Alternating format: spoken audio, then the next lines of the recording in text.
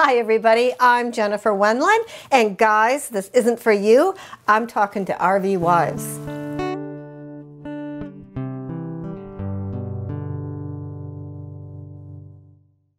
We've received a lot of emails. I've met and talked to a lot of you. You come up to me and ask me questions, things that you're just not quite sure about, that I'm going to try to answer to try to make you more comfortable and relaxed and happy about this RVing experience. Concern number one is food preparation and cleaning up. And first thing I'm going to say is I give you permission to eat out as often as you want, maybe every couple of days. It's fun to eat at new places, and for those of us who weren't born to work in the kitchen, we don't enjoy the work and all that's involved in the kitchen, and it's just fun to get out, and it's your vacation too. But when you do eat out, don't pick a chain restaurant. Look for a mom and pop restaurant somewhere in the area and eavesdrop on the local conversations. Try to meet some of the local people.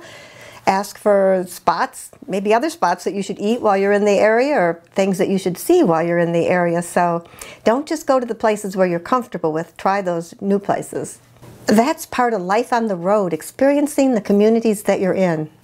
Nothing is more social than eating, and eating with the locals. But you can't eat out all the time. So make it fun. Prepare as much as you can ahead of time. Think ahead. Take food that you want with you. And so you don't want to have to be desperately scrambling for a spice or some ingredient that you didn't bring and that's a little bit harder to find. And what I like to do is plan on grilling out. You can get Mike involved, or get your husband, whoever you can find, involved in helping to cook, and you keep that smell outside. It doesn't smell up the interior of your RV, and it's always fun to cook out. So cook out as much as you can. Prepare ahead at home as much as you can, and remember your limited space, what dishes you're going to need, what pots and pans, measuring spoons. Got to have all that stuff. Now, cleanup time.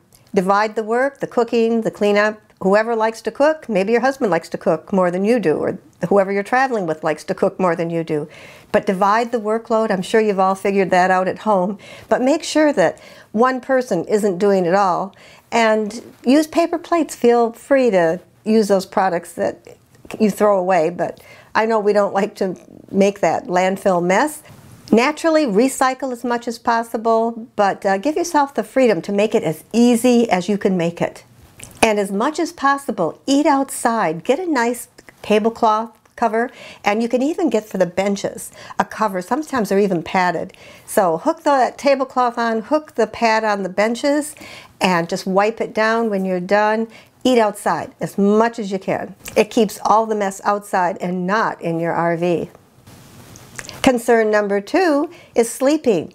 Just as I gave you permission to eat out, feel free to get a hotel room every 2 or 3 nights. La Quinta, there's different places that take pets, allow pets, and there's even an app. It's called Go Pet Friendly, and it lists all the hotels and restaurants that welcome pets. You just open it up, plug in your location, and it shows you what's nearby. This is a great tool for those of you who travel with pets. But the reason we have an RV is so that we can sleep in it. So let's talk about that. Now, we're in a Class B. Ours makes into twin beds or a king-size bed, so whichever you prefer. Usually in the winter we make it into twin beds because that helps the heat come up from the floor. It just helps the place stay a little bit warmer. But in the summer, the rest of the year, we make it into a king. I like the sleeping space of a king. I like it made up as a big bed, but a lot of people love it as the twins. And then sometimes when they leave it as the twins, or even if they leave it made up all the time, the bed, they will get a big extra heavy pad and put on top of it if they're not going to be breaking it down all the time. In our case, we bought the RV Super Bag. In fact, we bought twins. We've got 2 twins, and then we have a king-size one. We love it. One side, you put it up, it's for winter. The other side, you switch it around, it's for summer, not quite so warm. It has sheets that Velcro in. You take the sheets out, wash them, put them back in. We love these things. In fact, we've just about worn them out in 5 years. They're expensive, but they're well worth it. That leads to the next question. Do you leave the bed made up as a bed, or do you fold it up like a sofa? Personally, I make it into a sofa because I want the space to walk back and forth, and because we have a 55-pound dog, and I don't want my dog jumping and laying all over our bedding. He would just get it too dirty. But if I were traveling and not planning on stopping much during the day, I sure would like to leave it made up as a bed, so it's easy just to pull over and lay down and sleep. But 99% of the time, we make it into a sofa. The next concern is clothing. Usually we just take too much. We're so worried that we're not going to have what we need that we just bring way too much. We use our wardrobe. We hang a lot of things on hangers, but we love our e-bags. We got a set of 3 different colors for Mike and for me. We can get so much in those e-bags, I can't believe it. So I've got the e-bags, I've got the wardrobe, and you can find laundromats when you need to do laundry and when you need to wash your sheets. I usually wash my sheets twice a week. That's what I like. Other people maybe once a week, but I'm a twice a week person. And the laundry, that's the hard part, the dirty clothes. Where are you going to put them? Because you can't take wet things and put them in a container where they're going to get moldy, nasty. They have to have air, so you have to figure out that spot that works best for you. Usually we have a mesh type bag, a bag that can breathe, and I might put a couple fabric softener sheets in there for the smell, to keep the smell down. And naturally, you don't put things in there wet. We have a line that we put in the bathroom, a little clothesline that we hook up, because you've got to dry it out. We can't store things that are wet, even for a day or two. That just gets nasty, you know that. So the clothing, we've got to have that special place wherever you determine you're going to put the special place for the clothes, and make sure those clothes are dry. Do whatever you're going to do for the smell of those clothes. And then I like a laundromat about every 3-4 days. Sometimes I'll go 5. It depends on where we are. When it comes time to do the laundry, I don't know who does the laundry in your house. Mike doesn't do laundry. I don't think he's ever done laundry, to come to think of it. So whoever does the laundry in your house, it's nice to go to a local laundromat and just spread out, use the washer and dryer, get everything done in just a short period of time, fold it back up, put the sheets back in, and you are ready to go. We also look for KOAs. They all have laundromats. KOAs are clean, they're reliable, you can depend on a KOA, you know what you're going to get. They're close to the highway, have those laundries, clean bathrooms, and I do laundry at the KOAs. Again, you get a lot done in a short period of time. The next area people ask about is showering. At KOAs, we found that the showers are normally clean. The bathrooms, the showers are spotless. That's the norm. Most places are clean. And if they're not clean, make sure you tell somebody who runs the park that you're disappointed in the cleanliness of the place. But most of the time, everything's clean. Take flip-flops, shoes. I'm sure you do that anyway, but I've even have one friend, she wears shoes when she's in a hotel room in the shower. She doesn't trust the cleanliness of the place.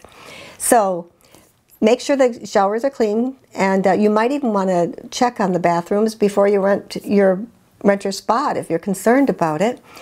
But we don't shower that often in our RV. You can shower, and when you're in the middle of nowhere boondocking, that's when you'd use it, or I think just boondocking is when you'd use it, because most places they have a shower. If the showers were nasty, I would leave. I wouldn't stay if the bathrooms were dirty. It'd be a tough call to make me stay there. But when you shower in the RV, you pull that curtain all the way around. You use as little water as possible. Get yourself wet, soap sparingly, rinse off, and then you're done with it. Dry everything off and move on. And a lot of them have a little rinse-off shower outside. If you're in your bathing suit and you want to rinse off a little bit, you can do that outside. I've even seen people who take a little tent and they shower in the tent. They have a few buckets of water and they shower and rinse off in their little tent besides their RV when they're in the middle of nowhere. And we all know that you don't take a bar of soap and go down to the creek or the lake and shower in the lake. I think we've all got that firmly established in us. So staying clean, you can do it. The next area. A lot of women talk to me that they're just uncomfortable at the idea of driving an RV. I gotta say, the idea of driving a Class A is a little scary to me, and I told Mike, I said, you get a Class B, I will drive it. A Class A, no way. You are the driver. But I guess I'd have to apply what I'm going to say to you to me. If we had a Class A, do it. Drive someplace where you're comfortable. Find a back road somewhere and get comfortable driving that RV. Number one, I get bored just sitting there. I go, I have a little trouble reading for a long period of time. I just get restless. I like the feeling of control. You get behind that wheel and you start racking up those miles, and I even get a little crazy about not wanting anybody to pass me and then have to pass me again. So I do enjoy driving, and I have driven through big cities. Usually Mike does that, but get comfortable driving. I know once I drove almost the whole 900 miles home from our kids. Mike was ill and I drove, and everything, the driving conditions were good, I'm very happy to say. I have experienced a flat tire while I was driving. I've experienced a truck passing another truck, which left me no place to go, and survived that. So, just things happen when you're driving, and don't worry about it. It'll all be okay. Famous last words, right? But don't be afraid to drive. Drive, get used to it. You want to drive. While we're talking about driving, let's talk about an area that's sensitive in our family. Somebody told us about this a long time ago, the 3:30 rule. Quit at 3:30 in the afternoon so that you can get a good campsite, enjoy that campsite, settle in before it's dark. It's so hard to find everything you need to hook up to or do everything in the dark. Make sure the ground's level, all that sort of thing. It's just easier to park in daylight. So stop at 3:30 or drive no more than 330 miles. That's really long enough to be sitting there. It's not good for us to sit there forever and ever. So don't let whoever you're with get real, gotta get there. Relax, enjoy it, and don't wear yourself out. Don't get leg cramps, and just take care of your body. Stop, enjoy. The last area, space in an RV, particularly a Class B where there isn't a lot of space. We all need space. We all need time without bumping into somebody. We just need to be by ourselves for a little bit. So make sure that you go for a walk or the other person goes for a walk. Make sure that you carve out some do not disturb time that's just for you. That somebody clearing their throat or they have some kind of little irritating habit that you don't go, I'm going crazy. Make sure that you separate for a while and then you come back and it's just great to see each other again. So make time to be by yourself and do whatever you need to do. In our Class B, we have our offices, as I like to call them.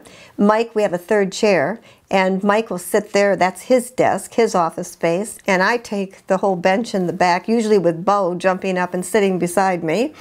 But Bo does feel free to come and go as he pleases, but usually he pleases to sit on the bench right next to me.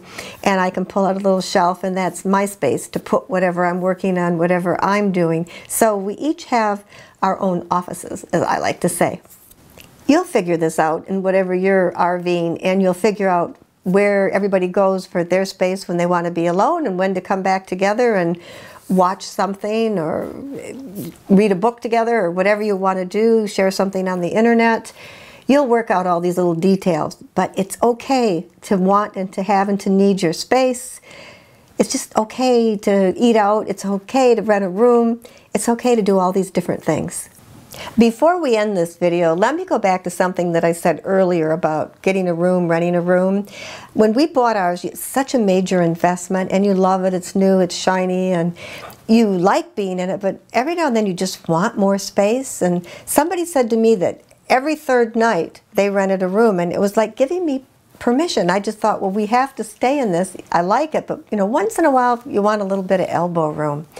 And it was freeing to me. So if that helps you, if that gives you this opportunity to say, if you're feeling cramped and boxed in, I can rent a room. I don't like most rooms. I prefer our RV. I know it's clean. I prefer the RV to renting a room. You don't know what you're going to get a lot of places that you go. Not everything is, most things aren't as clean as what I think my RV is. But I wanted to give you permission to do whatever you want to do. Don't feel like you have to stay in something. Especially until you get comfortable and you bond with it and you build a relationship with your RV. And I just hope that this has been helpful to you, and I look forward to seeing you again. If you have any questions, please feel free to contact me at any time. Before you go, please subscribe to our RV Lifestyle channel right here on YouTube. I'm Jennifer Wendland. Thanks for watching.